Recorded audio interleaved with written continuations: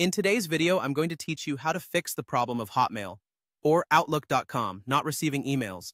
We'll be going through a series of straightforward steps to help you troubleshoot and resolve any issues that might be preventing your emails from appearing in your inbox. Let's begin by focusing on some of the more obvious things we need to check. First up is the junk or spam folder. Quite often, emails that you expect to find in your main inbox end up being misdirected into these folders. Open up your junk or spam folder and take a close look to see if any important emails have been rerouted there. If you find legitimate emails nested among the spam, go ahead and mark them as not junk. This simple act can help ensure those emails are correctly categorized in the future, reducing similar issues down the line.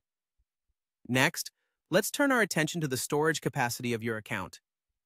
One potential reason for Hotmail not receiving new emails is that your account may be full.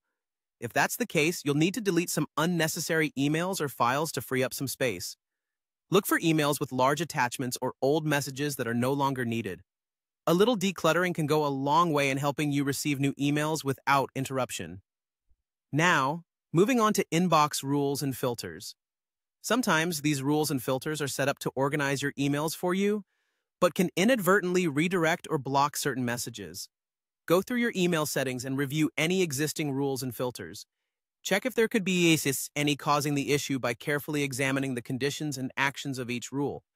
If you find anything suspicious, consider adjusting or removing those rules to ensure your emails flow into the inbox smoothly. It's also a good idea to verify that the sender of the missing emails is not mistakenly listed under your blocked senders.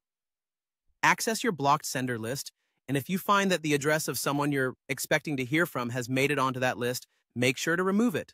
This will help guarantee that any future emails from that person will arrive as intended.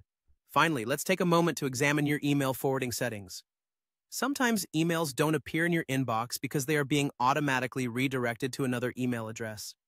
Double-check these forwarding settings to see if any forwards are set up and ensure they are intentional and correct. Disabling any unintended forwards can resolve potential issues in receiving your emails.